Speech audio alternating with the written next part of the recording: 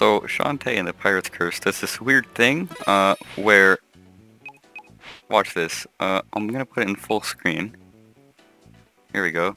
And so I'm just gonna go into my game, and as you can see, something's amiss. Am I supposed to move this fast? I don't think so. Oh my god.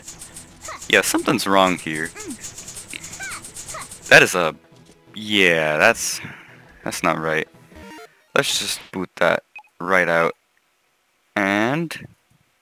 oh. It's fine. This is how it is normally. I don't even know why it does that. Like, there's no explanation for it that I can figure out. One of the abilities in the game that I got pretty recently, so I've been playing this. Essentially, you run over, and then while you're running, you build up like this little thing, as you can see, like that. When you press the attack button, you start running super fast.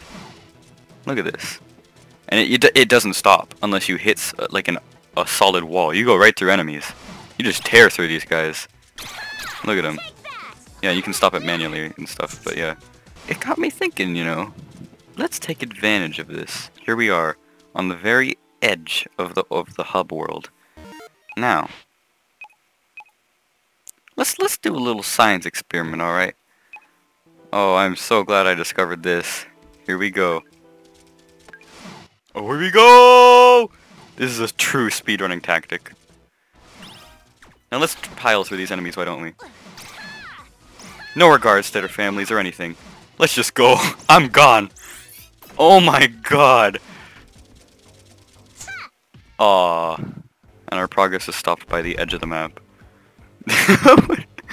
So, that was fun. Let's go back.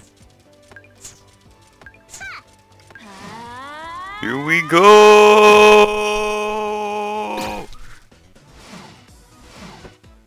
Oh no, I messed up.